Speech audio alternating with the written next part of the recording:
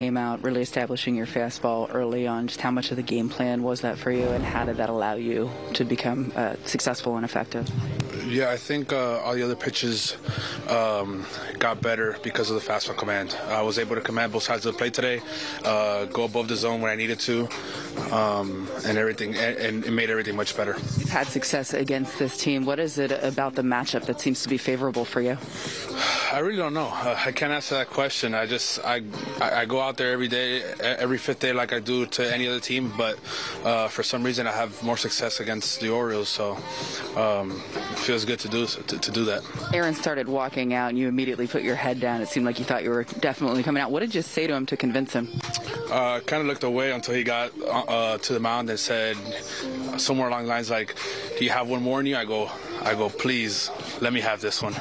And I mean, we're up 5 runs. You know, pitch count was kind of decent still, so I wanted to finish that one really bad. To piggyback on Meredith's question, though, they're usually known as a pretty aggressive hitting team. Does that play into what you do pretty well or not? Yeah, I thought obviously coming in, we knew what the game plan was. I think we attacked it really well. Hit 2 cutters pretty good off me inside part of the plate, but didn't deviate. I think going with the game plan that was set before the game and attacking those areas were the key points to the way I pitched today. Do you like pitching in this heat? It reminds me of Miami, so it wasn't too bad, but it was really hot out there. I remember going out every inning and sweating instantly right after the second pitch of warm-up. So stayed warm, but tough.